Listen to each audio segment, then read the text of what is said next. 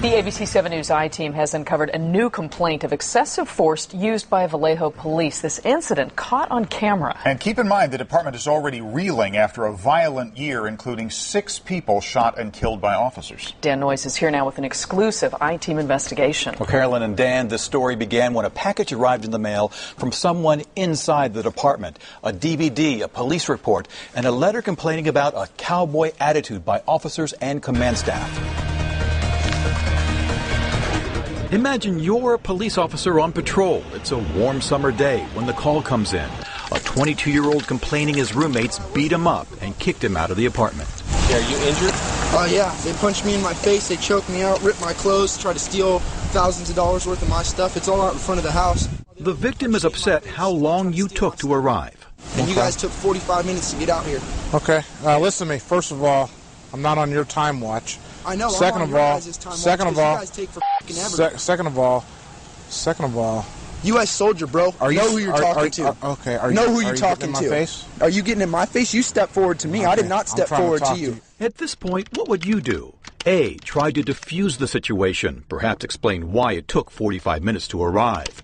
B, direct the victim to step back, have a seat on the curb, and assure him you're there to help. Or C, smack him in the head. I know who I'm talking to, and you're down. You understand that? So you're talking to a United States Marine. You understand that? You're a U.S. soldier. Okay, you're talking to a Marine. So I suggest that you never step up and get in my face again when I'm talking to you. Do you understand me? I tracked down the victim on the video, Blake Robles. And seeing this now brings back the anger and frustration that I felt that day when the people that were there that were supposed to come to help me were there to attack me. He had never seen the video before, and it brought back a flood of emotion. Let's start over. The act can stop. Robles says when he was on the ground, the 2 officers pressed their knees into his chest. And that he blacked out briefly. Would you like to start over, or do I need to further introduce myself? I'm completely done. I'm completely done. I don't need to further introduce myself? Okay. The officers accused Robles of faking it. What was all that moaning and stuff you did on the ground? For effect. Was that because my knee was in your center of your chest and you were having a hard time? What was that moaning, you son of a b****? That was me not being able to breathe! Whether you're in a bad mood, whether you're angry, whether they feel you're being disrespectful, it doesn't matter. They are there to protect and to serve us.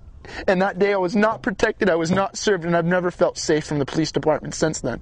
The incident was captured by what's called a V-View camera, clipped to the shirt of Officer Steve Darden, a 17-year veteran of the Vallejo PD, seen in this YouTube video.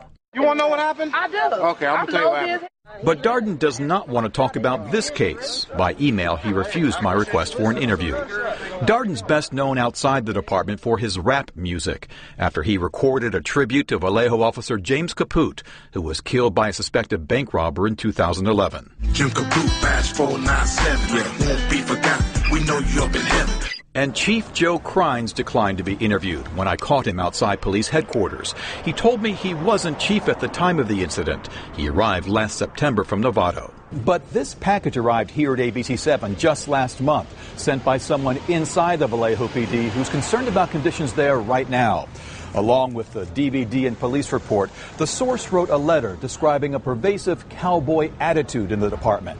The source described what happened to Blake Robles and wrote, "Criminal behavior is being allowed and nothing is being done to stop it.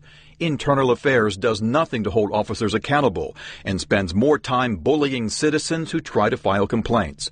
The source also wrote that the shift supervisor played the video in briefing and laughed about it. Did that happen? I don't believe that happened. I believe that's completely inaccurate. But, you know, this is a year and a half ago. I wasn't there for every step of this. Lieutenant Lee Horton oversees the Vallejo Police Professional Standards Division. He refused to comment directly on the video or to say what, if any, discipline Officer Darden received for the incident. By law, I can't discuss the man's personnel file or his disposition of discipline or anything like that with you. You're asking me, and you're asking the public to trust you that you handled this properly.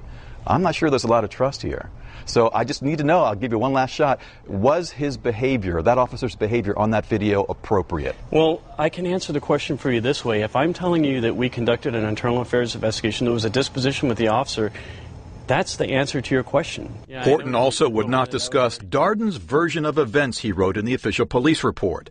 I conducted a front reap throw, exerted forward force with my right palm into the upper portion of his chest while sweeping his legs in the opposite direction. But he didn't hit Robles in the chest, as he wrote. You can clearly see Darden's gloved right hand strike the left side of Robles' head, knocking him to the ground. Police officers know that if you don't take control of a situation pretty early on, it can easily escalate. The head of San Francisco State's criminal justice program says Darden's use of force falls within general police guidelines, but agrees he let the confrontation turn personal very quickly. You're talking to a United States Marine. Perhaps he stood at a little bit more of a distance at first and tried to use some positioning verbal commands, please sit on the curb or something like that, and then see where it went from there. Blake Robles went to the hospital after the incident. He says his ribs were sore for weeks, but he never considered suing the police. I don't want money. I want a solution. I want the people of Vallejo to be safe. And they're not safe right now. Because when officers like this are coming out to calls and they're treating victims of cases like this, no one is safe. Using the Public Records Act, I asked Vallejo police for all VIEW recordings in which Officer Darden had any physical contact with the public in the past 3 years. The department denied my request, saying all the videos are part of Darden's personnel file. But I'm appealing this with the Vallejo PD lawyers, and I'll tell you how it turns out. And if you want to check it out, I'm posting that full police video in this case, along with a letter from the source at abc7news.com.